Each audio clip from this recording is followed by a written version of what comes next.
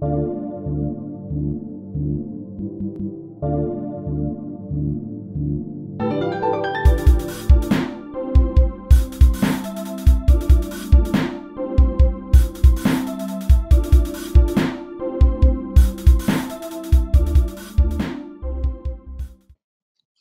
everyone. This is Pospo and BRAINCAST for Mostly Learning. It is Monday indeed. Not that it makes any difference anymore. You know, the virus made a glorious comeback in the last couple of weeks. The risk escalated and London was placed in tier 2, meaning that weekdays and weekends feel pretty much the same.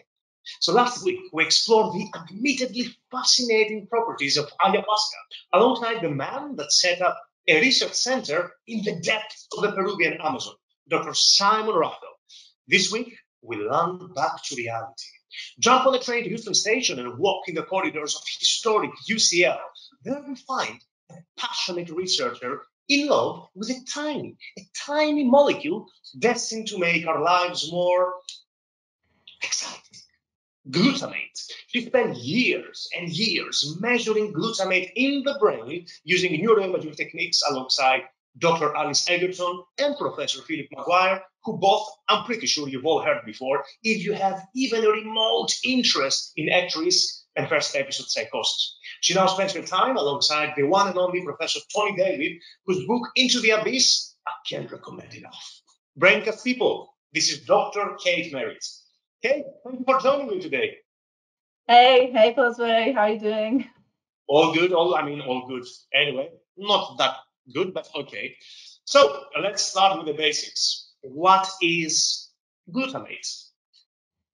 Okay, so let's start at the beginning. Glutamate has lots of effects on the body. It's involved in metabolic function, but it has a separate role in the brain as an excitatory neurotransmitter. Glutamate also has a sensory role, basically because it tastes really delicious. So many of you have probably eaten it in the form of monosodium glutamate, also known as MSG. A lot of people have it in for MSG, but I personally absolutely adore MSG. And I can reassure you that it's been scientifically confirmed that eating MSG does not affect your brain levels of MSG. So you have the official go-ahead to keep eating MSG. Fantastic. So looking into, how our understanding of psychosis has evolved over the years, it becomes clear that, following the discovery of chlorpromazine back in the 50s, the psychiatry of psychosis was pretty much revolving around dopamine. And that's understandable to some extent. But it was somewhere in the 90s, following a now classic paper by Javid and Zukin at the American Journal of Psychiatry, that, in a sense, it brought a different perspective. They talked about the phencyclidine model of schizophrenia, essentially bringing glutamate in the forefront. So tell me more about this. So essentially, Javid and Zukin gave PCP, also known as angel dust, or ketamine to people and observed that the behaviors they elicited were similar to some of the symptoms we see in schizophrenia.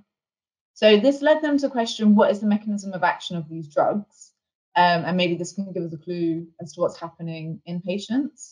So they found out that ketamine and PCP block the NMDA receptor, and this is the receptor that glutamate normally signals through.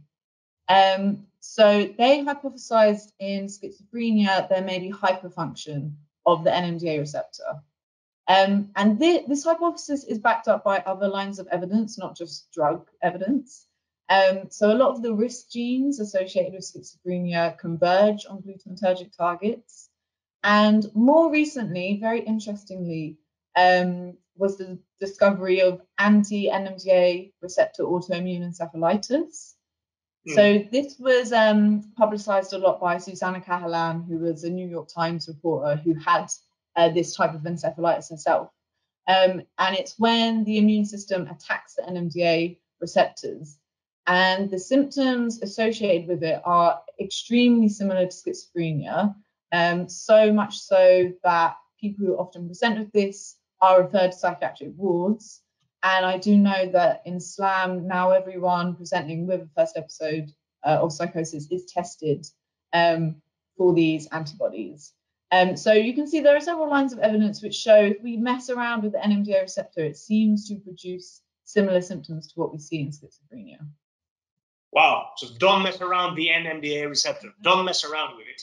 Which, of course, it makes scientists and clinicians around the world, really excited whenever we find out that, something else, may be triggering, these experiences. So what we all did, we started measuring glutamate in people's brains. So how do you do that?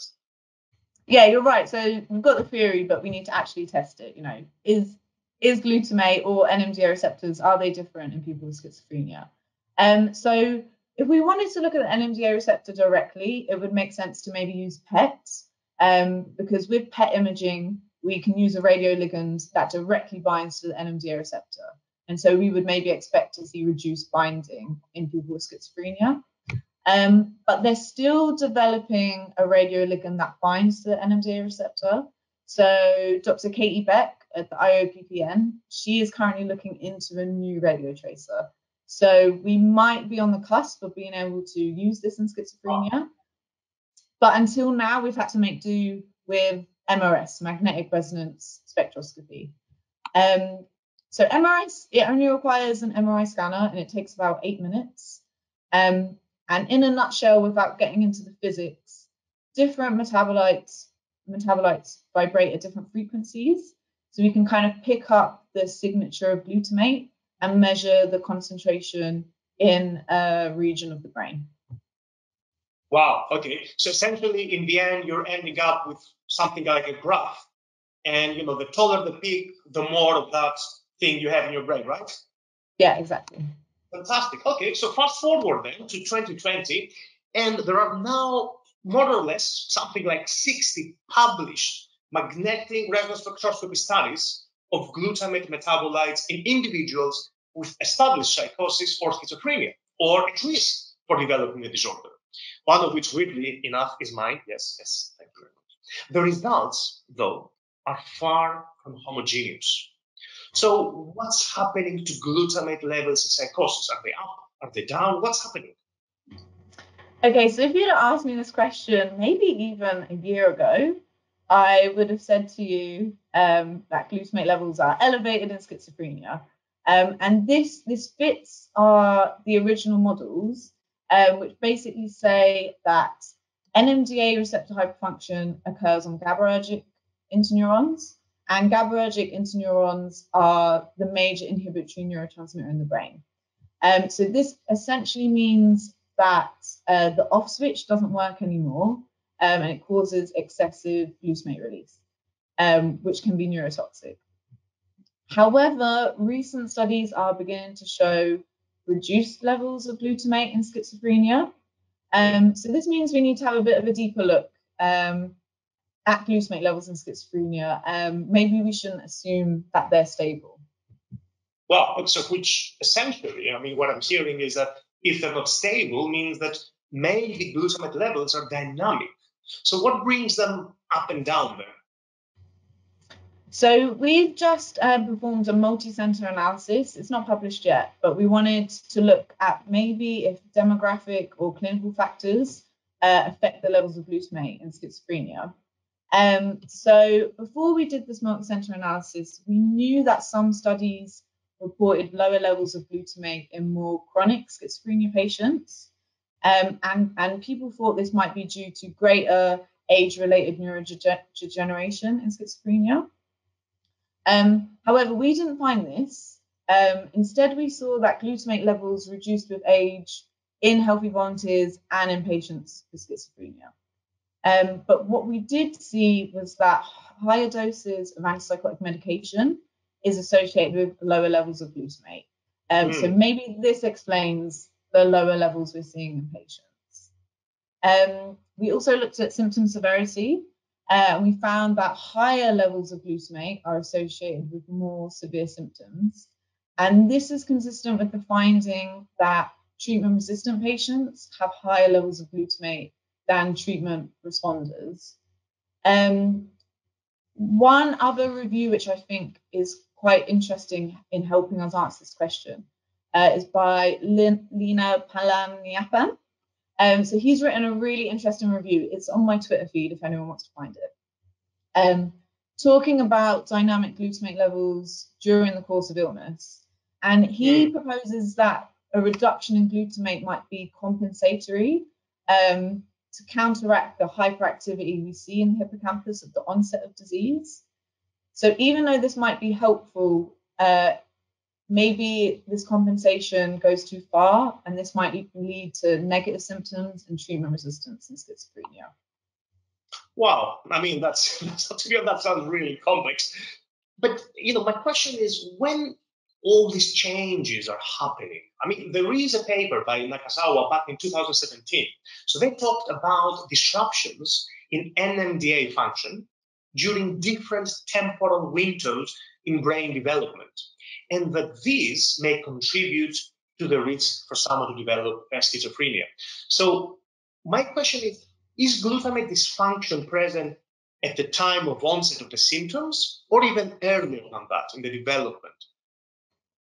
So I think it would be great if we had a few more longitudinal studies to really break this down. But from the research so far, it does seem that glutamate is high at the onset of disease, particularly when people are symptomatic. But you are right, we can look a bit earlier than this and start looking in the prodrome.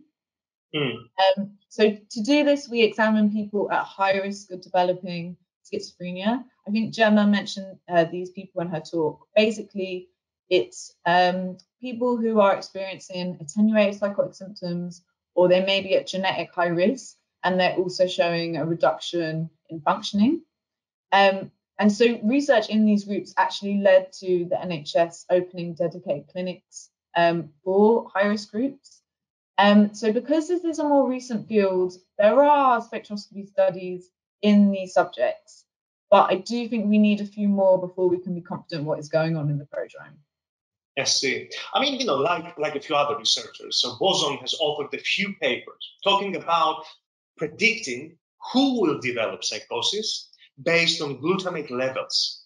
So let's assume that all these people are right, that, I'm going to measure the glutamate in someone's brain, and then I can predict if and when they're going to develop psychosis. The when I'm not sure about, if they're going to develop in the future. So let's assume they're right. What can we do about it? So the current services for these high-risk groups, they have been really successful in providing support to these young people and improving outcomes. However, 2/3 of them don't actually develop psychosis. And so this limits the treatments that we can target in this group. And so if we were able to predict who are the third of people who are going to transition to psychosis, this would allow clinicians to potentially target more treatments at these individuals. I think the ultimate aim is prevention. It's so much better if we can prevent schizophrenia from ever coming than treating it when it comes about. So Boson study is quite exciting. Potentially we could use glutamate measures to guide clinicians' care if we can use this to predict those who will transition. I mean, in the schizophrenia Buddhism paper, Stefan Loh's team showed what we all knew from clinical experience, that conventional dopamine-blocking antipsychotic medication is only partially effective. And in about a third, the overall response is pretty poor, meaning that glutamate may be an alternative target for drug development. In fact, you ran a pilot trial of glycerol trinitrate in the first episode of psychosis. So can you tell me a bit more about this trial? Yes, so we were looking at glycerol trinitrate, GTN, which is usually used to treat angina. So I know some of the doctors thought our study was quite interesting, to say the least. The reason we were doing it is because another research group were looking at another type of nitric oxide donor. They were looking at sodium nitroprusside, but similar mechanism of action. And they saw these really beneficial effects on psychotic symptoms. So we were trying to replicate that. So we basically administered it on the early intervention ward when people presented with psychosis. We found that GTM was very safe to administer, It actually didn't affect blood pressure. It just increased heart rate a little, but the side effect profile is very low.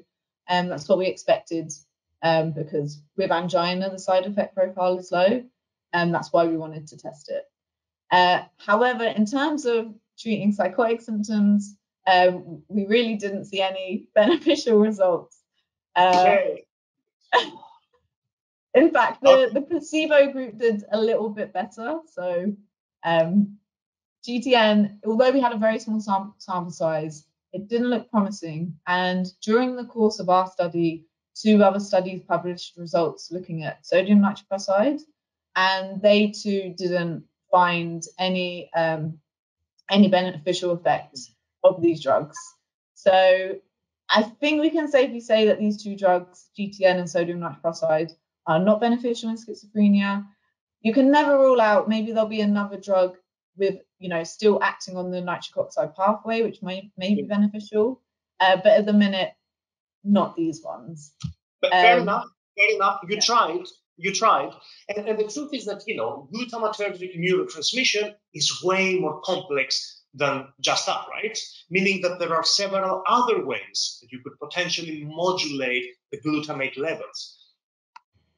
Yes, we have to be really careful when we're playing around with glutamate in the brain, because it's a major excitatory neurotransmitter. You can induce epileptiform activity, etc., or really affect learning and memory.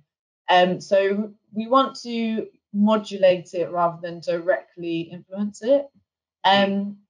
So for the NMDA receptor to be activated, glutamate needs to be there, but also an amino acid called glycine needs to be present.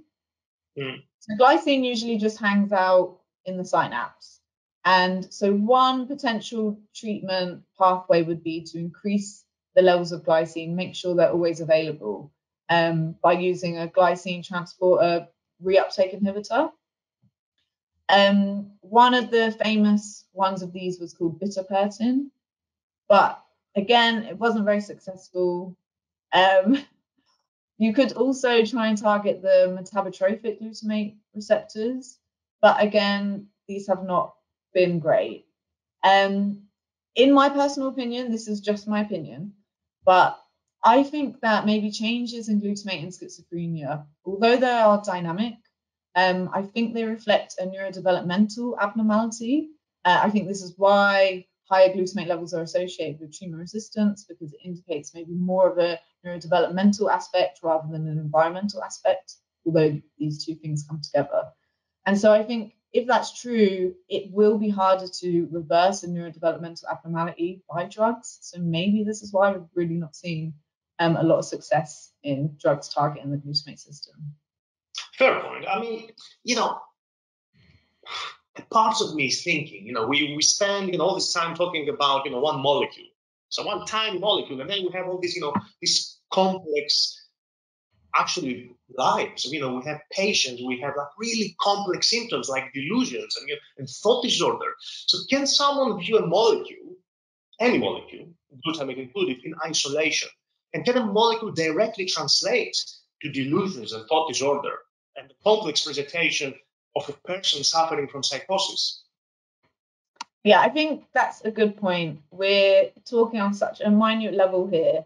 It's important to step back and remember the whole disorder that we're talking about. And schizophrenia ultimately is, highly complex. I don't think personally there is, a single causative gene or mechanism. But we can view glutamate or dopamine maybe as the final step in this complicated pathway. And, this is useful for drug development. But I think we should also look backwards and question what is causing this. So one candidate is likely to be adverse environmental factors, which we know are associated with increased schizophrenia risk. And I think surely these impact the brain to cause psychosis. So I think this is a more holistic view. And so although drug treatment and drug development is very important, I think we should also look at preventative measures that reduce these adverse environments so we can stop schizophrenia from developing in the first place. which essentially brings us to your current work with Prof. David, right? We look into how social risk factors impact the brain development and how from there someone may develop psychotic experiences. So what exactly are we doing there? Yeah, so with Tony David, we're working on the Ausbach birth cohort. And this is really great because there's so much data. So they have thousands of longitudinal measures from birth to adulthood in these people who took part. So we're focusing on individuals with psychotic experiences. So this is similar to the high-risk group we were talking about, although they're at an even lower risk of actually developing psychosis, but they are at a greater risk of developing mental health disorders. So the main part of our project is we're going to be looking at longitudinal trajectories of brain development, which may occur before the onset of schizophrenia. So as I mentioned earlier, we do need a few more longitudinal studies to see what's going on. Yeah. We do have glutamate as well, but we're also going to be looking at white matter and grey matter. And in the Ausbach cohort, it has been established that environmental factors such as bullying, trauma, urbanicity, cannabis are associated with psychotic experiences. So what I'm doing at the moment is just seeing whether brain changes mediate this association. So do the environmental factors actually impact the brain to increase psychosis risk? Fascinating. So what I'm hearing is, social factors and essentially science can have political implications. So if you're telling me that social risk factors may, push someone to develop psychosis, essentially science can have political implications. So do you feel as a scientist that your voice is heard? Yeah, this is a good question. I think it would be really great if we could replicate the collaboration we have between academia and medicine and extend this to government and politics. I feel like there are less frameworks. There are some, but it seems that we have great frameworks, for drug development. But the lobbying for social interventions, it seems to be a bit more challenging. Ultimately, I think a lot of charities, the charity sector, have some really great ideas for social interventions. I think as scientists, we can highlight the risks, and then charities can come up with interventions to reduce these risks. I think ultimately the problem is probably funding. So just from working on the wards and the community teams whilst doing the research, there were some really, really great interventions. I don't know if you heard this one called Raw Sounds, where they bring music equipment, onto the wards or into the teams. And some of the people we were working with, they dropped out of school and they're struggling to maintain their friendships. But this was something they seemed to really engage with. But these charities, the funding is a real issue. So I don't know a way, but it'd be great to have more of a framework so that government is aware of these really advantageous interventions and just make sure that they're always supported. Totally agree. On a different note, last week, I don't know if you noticed, but it was the Nobel Prize week. I didn't win any, which, to be honest, I find really disappointing because I was expecting my second. So I was reading about it, and it was Roger Penrose that shared the Nobel Prize in Physics with Reinhard Genzel and Andrea Ghez. And you would say, so what? Well, I'll tell you what. Andrea Ghez was only the fourth female winner in this category, the Nobel in Physics. So I was like, well, that's really weird. So I looked at it a bit more in depth and listened to that. And that's for all Nobel Prizes, right? So all Nobel Prizes throughout the years, 57 women and 905 male scientists. So how does that make you feel as a young female scientist? It's pretty demoralizing, I have to say. I'm sorry. But it's important to acknowledge so that we can try and change this. But, it just makes you think of Rosalind Franklin and all these other women scientists whose work, was overlooked. And I do think there are reasons to be more hopeful now. The number of, female undergrads actually exceeds males in science. And anecdotally, it seems that for PhDs, the number of men and women are the same. The disparity really comes in when we start looking higher than that.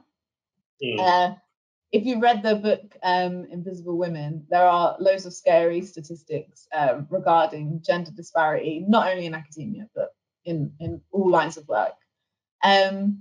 I hope that, some of these women, the excess of women, we have a lot of women in these lower positions. And so hopefully over time, we will see this filter through.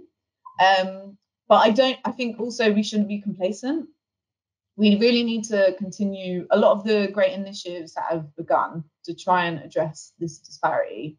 So, this disparity it's occurring around child rearing age. So I think that is quite a large thing we need to address. I know UCL and King's have brought in shared parental leave, which is really great. But I've also heard that the uptake is very low. So I think we need to have initiatives, but we also need to actually use them. Another consideration is, like the social networking aspect of a job is very important, but it's something that we often overlook. And so, we attend conferences. That's how we get to know each other. This is pretty much how I met you, Pospo. And so I think making sure we have equal access to that is important. So, when you go to conferences, you can get your expenses reimbursed. I think, we should include childcare on that so that everyone can attend, and just making conferences, child friendly. These are just very small things, but they really do build up. And I think the work with unconscious bias when we're hiring and when we're promoting people, because ultimately we all hire in our own image. It's a bias we all have. Where in fact, it's good to remember that diverse teams are often the highest performing. So we just need to constantly challenge ourselves. We don't have to berate ourselves, but it's just questioning, and it will lead to better outcomes in the end. So I also think that, I'm not going to get into it, but I think race and class are also huge issues in academia and in medicine. I think, really meaningful work at the admission stage could go a really long way. So I think we've made some progress, I really do, and I'm really happy to see the initiatives that we have, but we need to keep them going. So Kate, you've been working on how to better understand and treat psychosis for many years. Your studies may affect future treatments and the lives of people, yet you are not a medical doctor. So how do you envisage the role of scientists in the clinical management of patients? Essentially, is there a role for non-clinical scientists in a clinical, non-research setting? So a lot of what we've spoken about today is, potentially using glutamate to predict if people will transition to psychosis, and also to predict if someone's going to respond to a certain medication, to avoid delays in taking meds that are never going to work for you. So if we are successful in this precision medicine, using maybe neuroimaging measures, genetic measures, inflammatory measures, then maybe there could be a need for researchers, advising on grand rounds, helping doctors to interpret this data. That would be really nice, because I really like the collaboration we have at the minute, but that would really be the next step. You could see it on the other side, though, because maybe we'll just develop, a risk calculator or a machine learning tool which just spits out, a risk number or spits out a category, and clinicians will just use that to guide their care. So I'm not sure which way it would go. Katie, you're going to make me lose my job. BRAINCAST people, this is going to take me. Thank you so much, Katie, and good luck with all your glutamate adventures. As far as we are concerned, well, take your passports and your long coats, as next week we'll be roaming the streets of Germany's capital. We're going to one of the most legendary university hospitals in the world, Charité in Berlin. And there we will explore the mysterious world of tics and Tourette's. With me, the chair of the International Parkinson's Disease and Movement Disorder Society's Tic Disorders and Tourette Syndrome Study Group, and the head of the Movement Disorders and Body Control Lab, Dr. Christos Ganos. Until then, Pospo and BRAINCAST for Monday Learning, over and out. Bye.